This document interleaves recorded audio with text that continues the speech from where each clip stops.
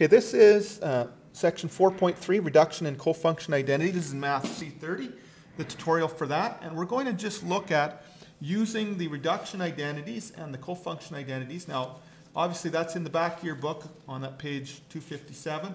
But in the chapter, it's given to you on 152 for the reduction identities.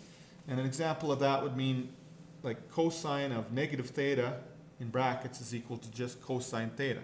It's a reduction identity. Whereas if you flip over to the next page, on page 154, you have the cofunction identities, which are the 90 minus theta identities. Like, for example, cosine of 90 minus theta is equal to sine theta. So we're going to do, first of all, a few different type of questions here. There's only 3 types that you can get in this section, and they're fairly simple.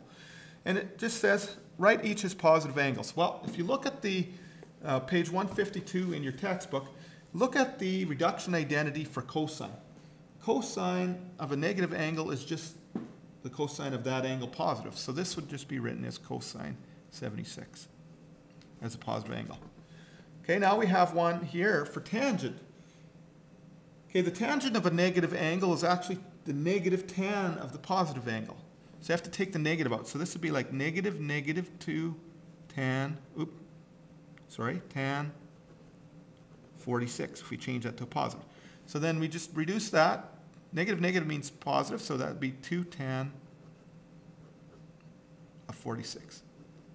Okay, I started this one here accidentally. I sometimes do that when I'm writing out the questions before these tutorials, but so I scribbled it out here. How do we start here? Well, we look at the cotan reduction identity, and the cotan reduction identity puts the negative out in front. So if we look at that, we keep the square brackets there. That would be like negative cotan 50 degrees. And then have the square brackets squared there. So 2 negatives together in the square brackets gives us a positive, so that's just square brackets cotan of 50 degree. And another way to write this is just cotan squared 50 degrees. Okay. Now we'll look at writing out the angle measure as in terms of a cofunction angle. So what we have to do is we have to be looking at the page 154 now, and there's the cofunction, 6 cofunction identities there on the top. And we got to look at sine. Well, sine 40, well, if you look at sine, okay, the cofunction of sine is 90, or cosine, 90 minus theta. So if we look at that as sine 40, if we look at the very first cofunction and say on the right side there that it's, instead of sine theta, it's sine 40, we'd have it in the form of cosine, that is equal cosine 90 minus 40. So then this would end up being cosine of 50 degrees. So the sine of 40 degrees is the same as the cosine of 50 degrees. Let's check that on the calculator, see if we're right. Okay, got it in degrees. 40 sine, 0.6427, 50 cos, 0.64278. So we did that one okay. So that's how that works. Same thing with cotan. Cotan has a cofunction of tangent. So cotan of 32 would be the same as saying tan of 90 minus 32. In this case, this would be tan of 58. We could check that if we wanted, but we don't have cotan on the calculator. We'd have to go 1 over tan, so we'll just leave that one. Now, the last area that I want to look at in this section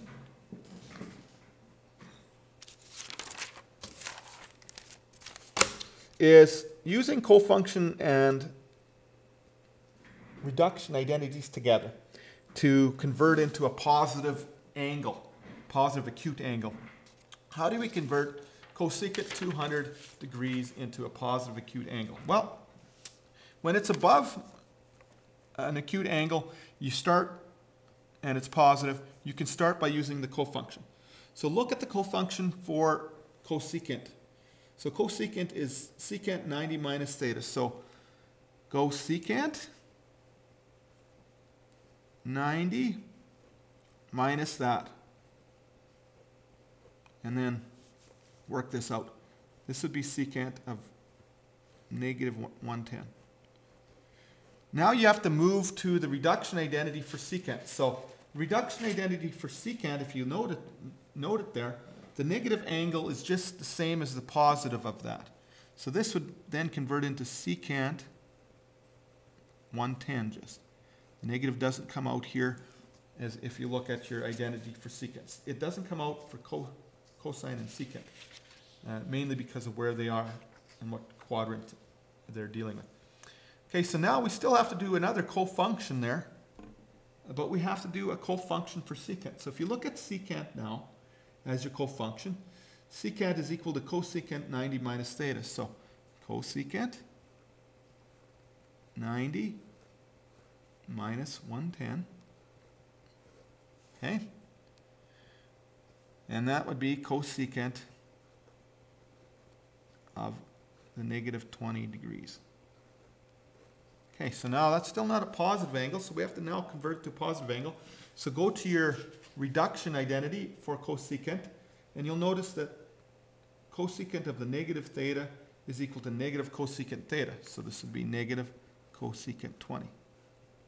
And that would be, we could probably check that if we had cosecant, and we're thinking to ourselves, well, we can if we want, because we know what cosecant is, right? It's a reciprocal identity for a cosine, or not cosine, sorry, for sine.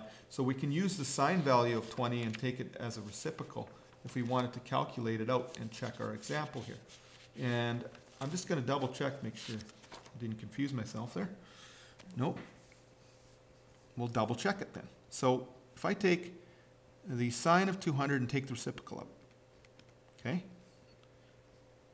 And take the reciprocal of it. So I'll go shift reciprocal.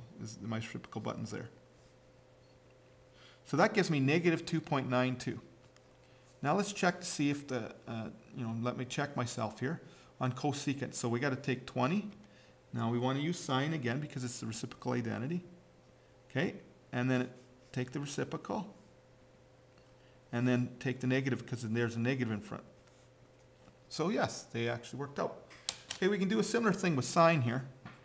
Okay, let's start with we have to look at this time at the reduction identity first because there's a negative angle in here. Okay, so using your reduction angle for sine, it's a negative sine 215. Okay, now you have to go to a cofunction, so flip back to the cofunction angle. The cofunction of sine is cosine, right? So cosine of 90, we have to put the negative out there, 90 minus 215 is going to be equal to that sine of 215, right? Because that's cofunction identity. So then reduce it.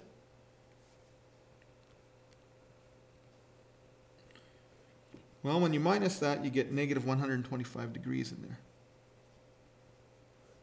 Then you have to look at the type of reduction you have there with cosine. And cosine, if you have the negative cosine of the negative angle, it just stays positive out here. So this will stay negative cosine of 125, positive. And then just do a reduction identity. So this become negative sine 90 minus 135, or 125, whoops. So that's negative sine of negative 35. And with sine, the negative comes out in front in the reduction identity. So this becomes positive sine, and this is positive angle 35 degrees. So we can check this one readily on our calculator quite easily, if you want to, because it's sine. So 35 sine, that's a 0.5736. And here we have 215 negative sign. 0.5736. So we're good on both. And that concludes our tutorials for section 4.3. In our next tutorial, we'll be looking specifically in sum and difference identities and using them to calculate exact values and things like that. So that'll be in our next tutorial.